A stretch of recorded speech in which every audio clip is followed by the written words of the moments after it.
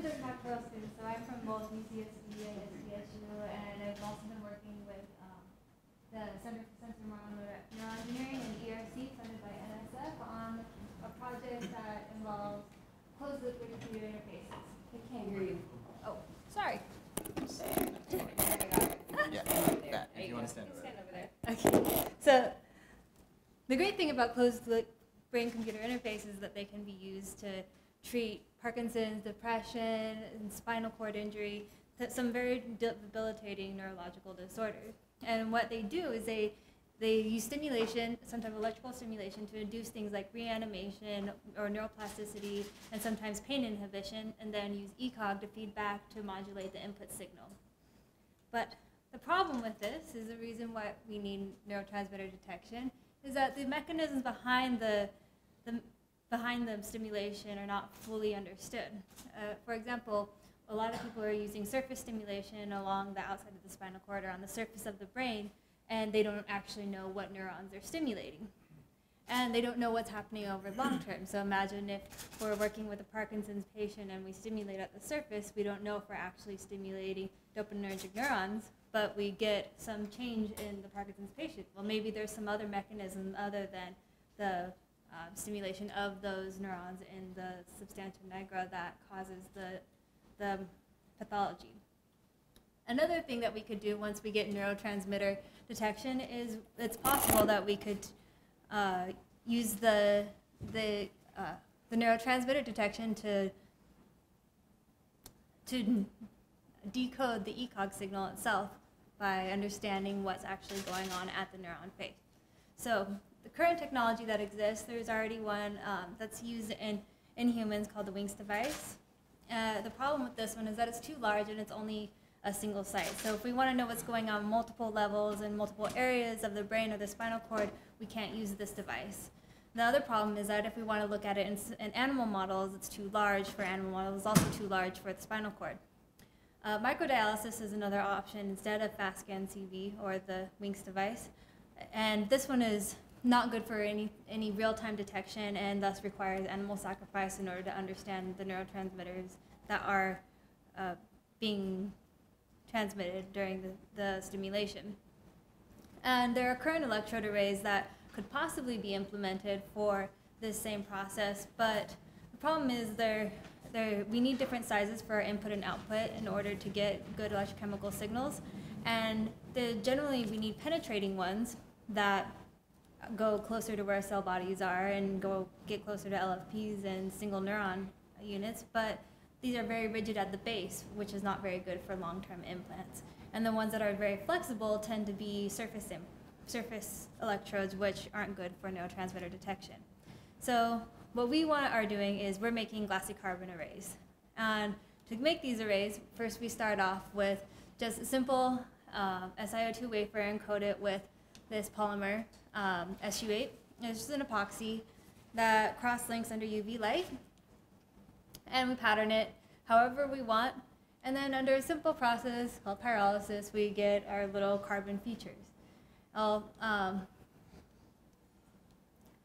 happens when we do this pyrolysis is we increase the pyrolysis temperature, we get a loss of oxygen and a loss of hydroxyl groups, and an increase in order, and a decrease in lattice size, which is indicative of some sp2 orbitals. And the great thing about sp2 orbitals is that we get low impedance, which means we have a conductive electrode.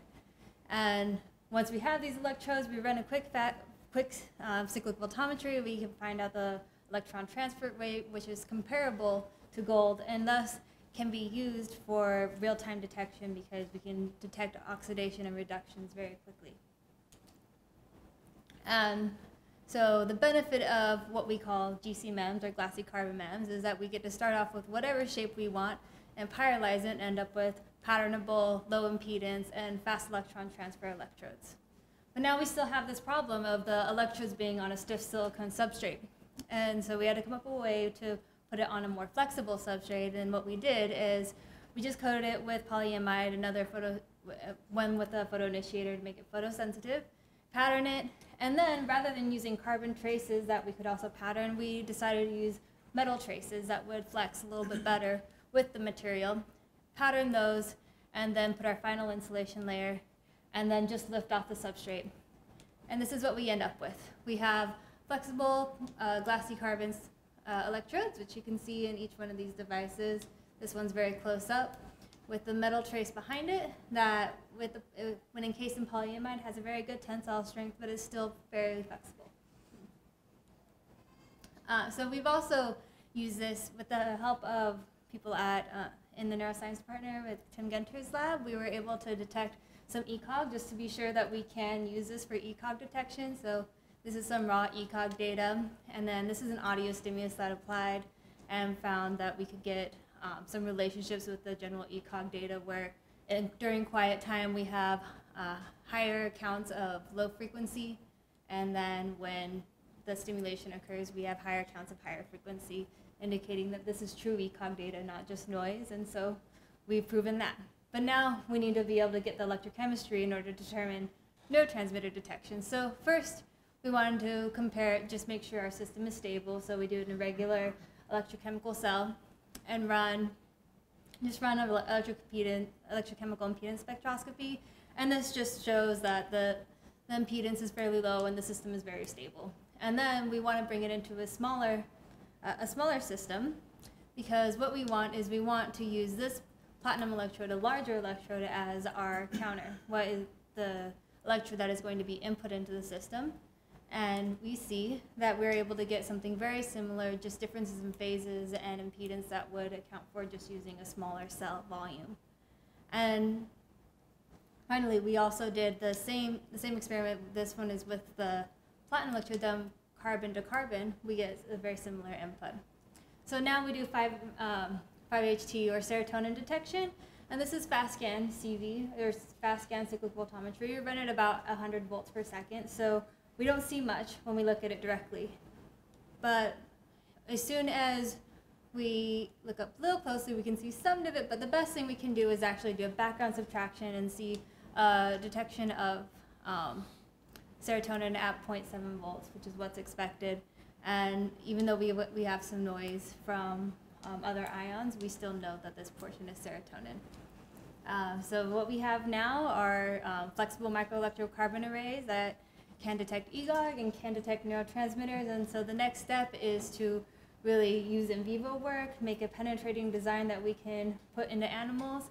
And the last thing what all of these graphs are about is a way of functionalizing our carbon surfaces, which occurs naturally after just a simple plasma etch, by immobilizing enzymes, and then being able to detect non-electroactive neurotransmitters such as GABA or glutamate.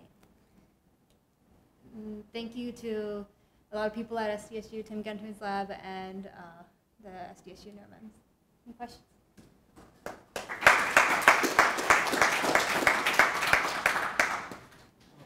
So I read some work that came out of France that had some parallels with this, and I think they still required some stiff electrodes to interface with the spinal column of the rat or something like that.